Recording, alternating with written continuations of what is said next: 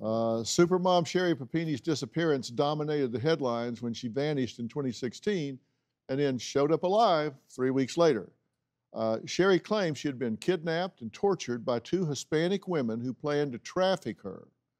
But while the world thought Sherri was a victim, behind the scenes, investigators were uncovering that she was not as innocent as she seemed.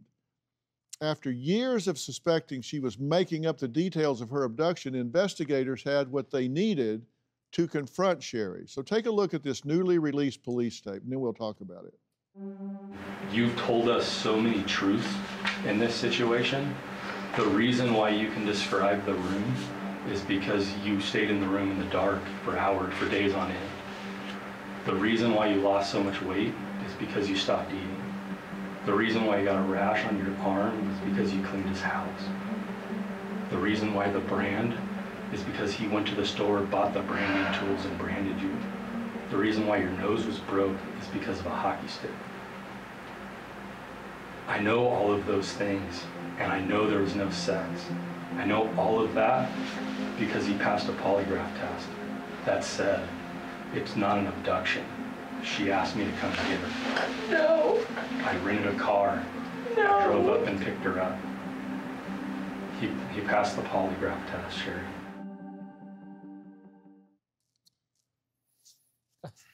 What do you think about that, looking at it now? Yeah, you know, we had a lot of answers before we went into that interview. So just incredible that giving her all these off ramps in order to tell us the truth, she just wasn't going to do it. I'm outraged by how nice they were being to her. At first, I get it. At some point, I wanted with words for them to throw her up against the wall and say, "You're done, honey. We know what's going on." Why do you think she was allowing herself to be interrogated without a lawyer there? Oh, because she's the smartest person in the room. She's the orchestrator of this whole thing. This is all a master plan. This wasn't someone who escaped from her life and then said, "My goodness, I need a reentry plan." This was all planned out from the very beginning. So this was part of it. Her speaking to law enforcement was part of her thrill. It's part of her high promotion of herself. Now, this was all theater. That tape we just looked at before we went to the break, she's talking about being chained and tortured, and she's recounting that, which would be traumatic for anyone. But did you notice when she was drawing it, she was giggling?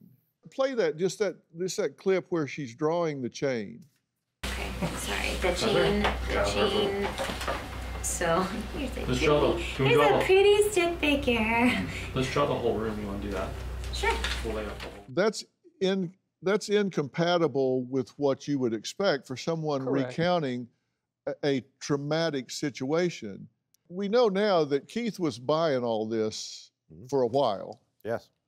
So keep in mind, when investigators told Sherri that they were onto her, this was a moment that Keith, her loyal supporter, learned that his perfect wife had been lying to him this entire time.